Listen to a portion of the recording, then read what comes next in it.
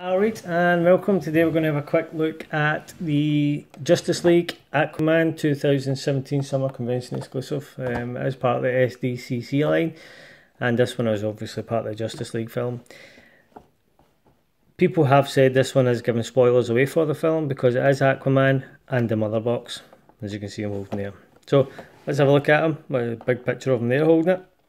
It's nice. Aquaman is one of my favourite characters. I know he gets a lot of grief from people, but I actually like him. And I like that Jason Momoa playing him because he is an absolute badass. So, looking inside, Aquaman with Motherbox, number 199. And you see a picture of him there. And then on the back, it looks like these three are going to be exclusives because Bruce Wayne is an exclusive for the SDCC as well, and along with Aquaman.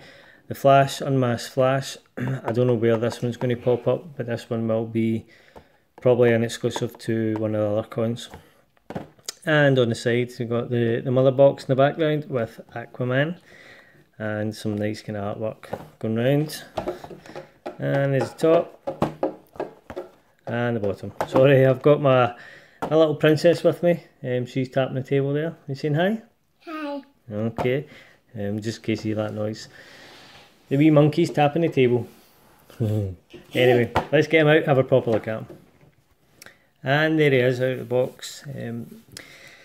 Looking at him, he is nice. The detail on this suit is actually incredible. I do like the green colour and all the brown and gold. And not only that, the detail, the texture of it is really nice. And then we get the Motherbox. So we have his face. I don't know if that's the same sculpt as the previous ones for the Batman v Superman, but it is very similar if it isn't. So it is hair going right round. It's very nice. And that's him holding the Motherbox. So bring him in closer for a good look. There is a wee bit, I don't know what that is, as if they've missed that round the beard, the paint wise. But look at that suit, look at that.